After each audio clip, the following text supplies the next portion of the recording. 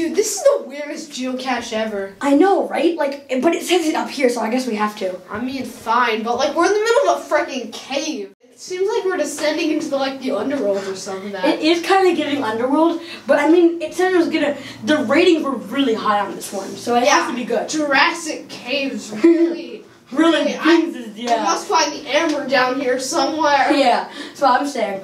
What if like, oh my god, that's it, right there. Dude, when they said Jurassic caves, I didn't think they meant like that, literally, bro. I mean, it's kind of cool though. I got some pictures, but I call dibs. Dude, not cool, bro. I'm the one who found this geocache in the first place. I'm the one with the subscription. So, dude, I could download that app for free anytime I want it on the iPhone. Wait, what is that? That's my geocache. Oh yeah! The geocache is mine!